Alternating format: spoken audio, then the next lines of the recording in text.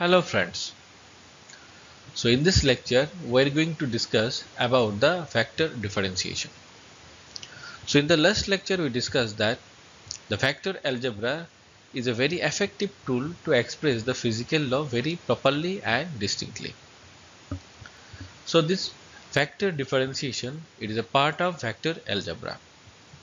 So in this section we are going to explain the factor differentiation, and also using some example we can express that example using the factor differentiation. Now the factor differentiation. So what is factor differentiation? So it is a factor, it means it has magnitude as well as direction. So if a factor which has magnitude as well as direction and it changes with the time, then we can say this is the time derivative of that vector. And this vector differentiation also used in electromagnetic theory. Now we are using some simple example for suppose velocity and acceleration, and using this example we express that factor differentiation. So suppose there are two surfaces. Okay, I'm assuming this is S1 and this is S2, and this is a point and this is O, and we can draw this is O2P, and this is Q. So I'm assuming this is position vector R, and OP is the position vector, and this is the R, and this is R plus delta R, and this is changing with respect to time. Okay, so this is that point is our delta R, and this is delta R by delta T. So this is a point, and that OP is our position vector at time t with R. Okay, so we can say like this: let the position of the particle at any time t and specified by the vector R.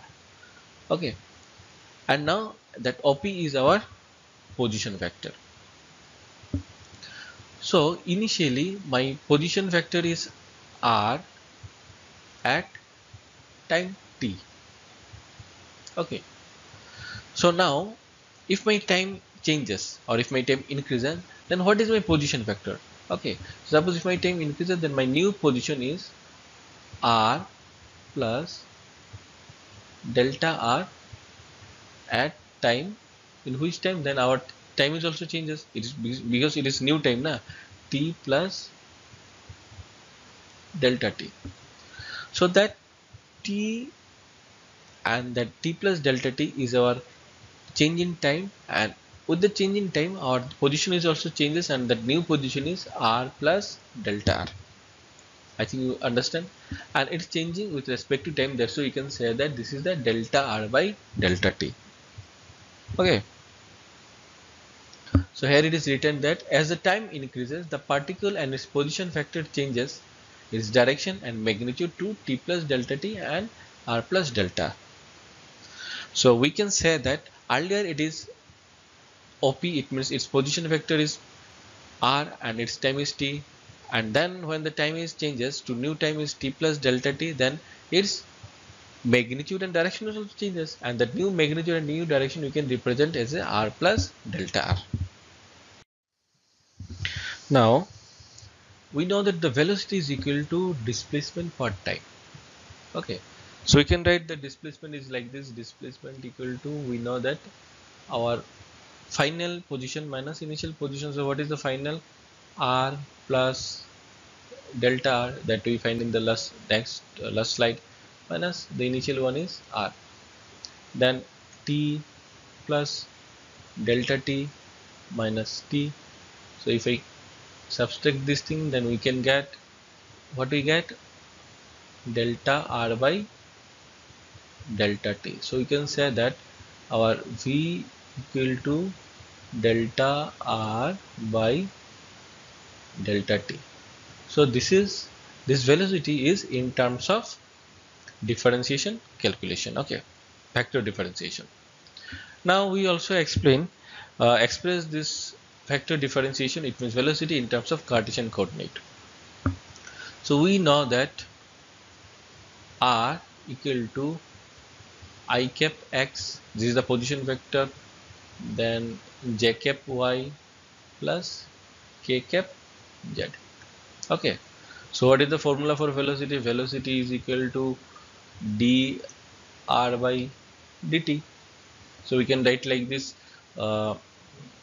dx by dt I cap plus dy by dt j cap plus dz by dt k cap.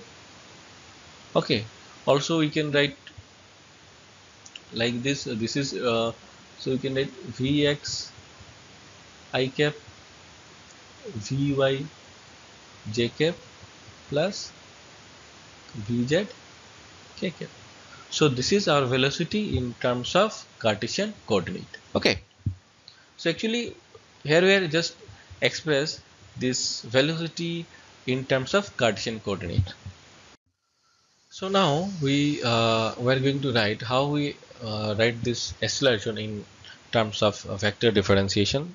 So we know that that acceleration is equal to, what is acceleration? Acceleration is equal to a equal to d square r by dt square, and also you can write like this, dv by dt.